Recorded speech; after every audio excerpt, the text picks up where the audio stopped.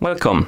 In front of me I have Garmin Forerunner 45S and I'm gonna show you how to enable the phone notifications for this watch on the iPhone.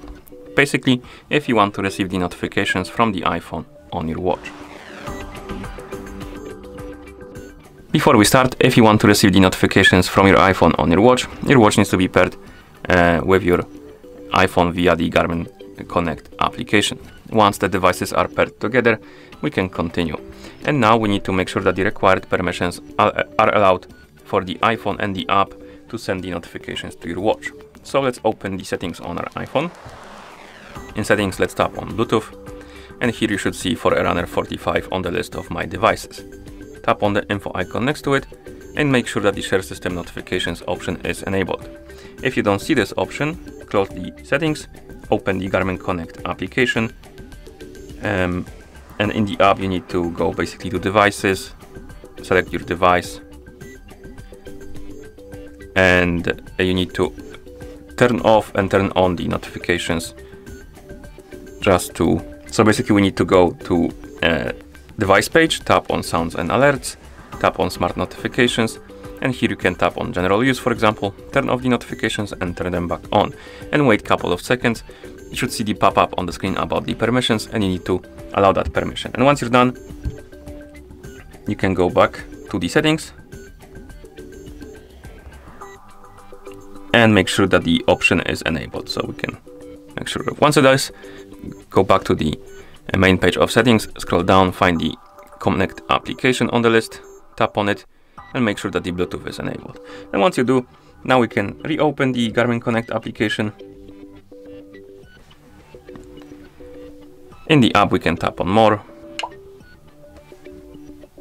Garmin Devices, select our Forerunner 45S, tap on Sounds and Alerts, tap on Smart Notifications, and here we have General Use and During Activity. General Use is basically when you're using your watch normally, and Activity is when you're tracking or recording workout or activity on your watch, like cycling, running and stuff like that.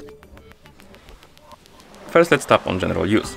Here we can turn on and off the notifications, and we can also select which type of notifications you want to see on your watch. Then we have all, calls and texts only, and calls only. Then we have during activity, and the same. We can turn off and on the notifications and select the type of notifications. And once you're done, you can go back to the main page, device page right here. And if you change something, you should see the message right here that says the settings were saved. Then you can sync the devices together, and once you're done, you should be able to receive the notifications. Let me check if I'm logged in into Discord. I am not, so I'm gonna log in.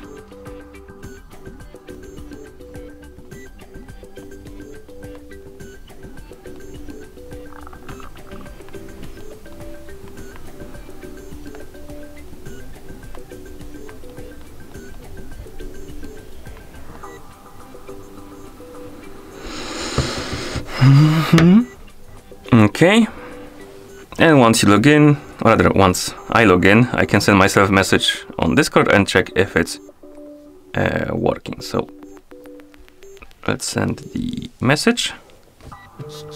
As you can see, we got it on our iPhone and also on our watch. And that's how you enable the phone notifications for this watch on the Android, or rather not Android, my bad, on the iPhone. Thank you for watching. If you found this video helpful, please consider subscribing to our channel and leaving the like on the video.